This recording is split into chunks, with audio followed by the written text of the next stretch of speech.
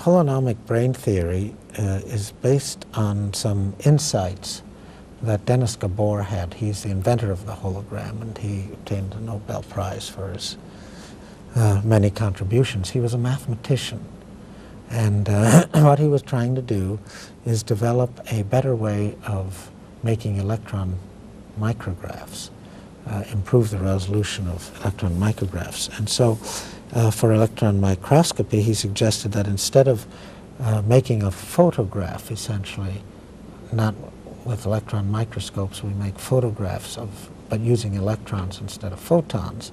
Right. And he thought maybe instead of making ordinary photographs, what he would do is get the interference patterns. Now, what is an interference pattern? When light strikes or when electrons strike any object, they scatter. Mm-hmm. But the scatter is a funny kind of scatter. It's a very well-regulated scatter.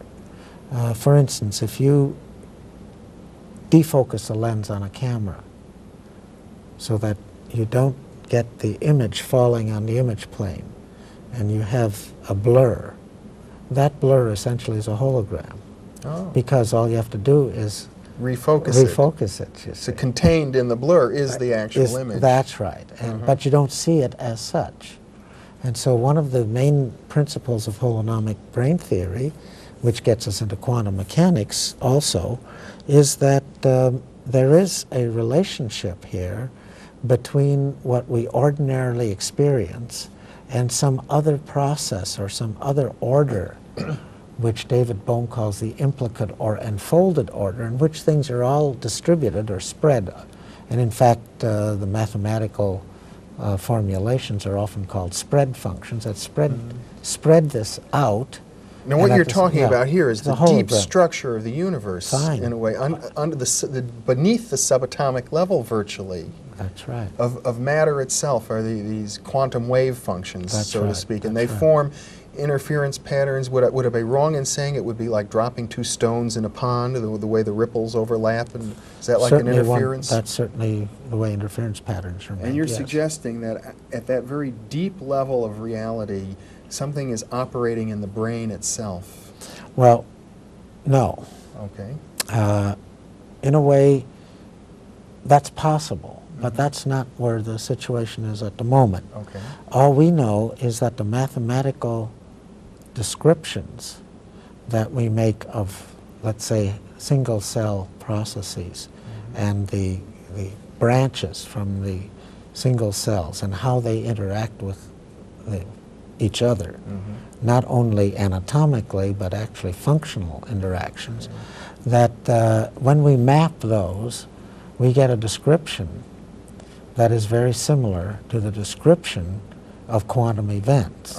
When you take into account that there are billions of these single cells operating in the brain. And the connections between them. So there are even more, there are trillions of connections between them, and they operate on the basic principles that have been found to also operate at quantum level. Actually, it was the other way around. That the mathematics that Gabor used, he borrowed from Heisenberg and Hilbert, who developed them first in mathematics for Hilbert, and then Heisenberg used it in quantum mechanics, and then Gabor used it in psychophysics, and we've used it in modeling how brain networks work. So, in other words, in the brain, when we look at the electrical impulses traveling through the neurons and the patterns as these billions of neurons interact, you would say that that is analogous, I suppose, or isomorphic to the processes that are going on at the deeper quantum level. Yes, but we don't know that it's a deeper quantum level. I mean, in the brain, it's just it's analogous. That may or may not be the case. Yeah, analogous isn't quite the right word. They obey the same rules. They obey the same rules. It's not just an analogy, because the work that described these came independently of. See, an analogy would be that you take the quantum ideas and see how they fit to the brain, the data we have on the brain. And that's not the way it happened. We got the brain data first, and then we see, look, it fits the same mathematics. So the people who are gathering these data, including myself, weren't out to look for an analogous process. And I think it's a very important point, because otherwise you could be biased, and there are lots of different models that fit how the brain works. But this is more based on how the brain was found to work independent of these conceptions.